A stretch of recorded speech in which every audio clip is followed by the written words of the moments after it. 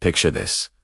60 million years ago, long after the dinosaurs vanished, the world was a very different place. The land we now know as Colombia was a sweltering, humid jungle, a vast network of swamps and rivers teeming with life, and in these ancient waters, a true titan reigned supreme.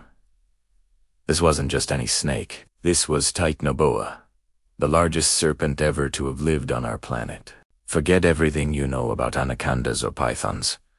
Titanoboa was in a league of its own. Imagine a snake stretching over 40 feet long, longer than a school bus. Its body was as thick as an oil drum, and it could weigh more than a ton. This colossal creature was the undisputed apex predator of its time, a true monarch of the prehistoric jungle. It moved through the murky waters with a terrifying grace, a massive, muscular shadow navigating the riverine labyrinth it called home. Fossils discovered in the Sarigan coal mine in Colombia gave us our first glimpse into the world of this magnificent beast. Scientists piecing together its vertebrae were stunned. The sheer size of the bones pointed to a snake of unbelievable proportions. Titanoboa likely hunted giant turtles and prehistoric crocodiles, using its immense size and power to constrict its prey in a deadly embrace. Its existence paints a vivid picture of a superheated, tropical world, a lost Eden ruled by a serpentine giant. The story of Titanoboa is a powerful reminder of how incredible,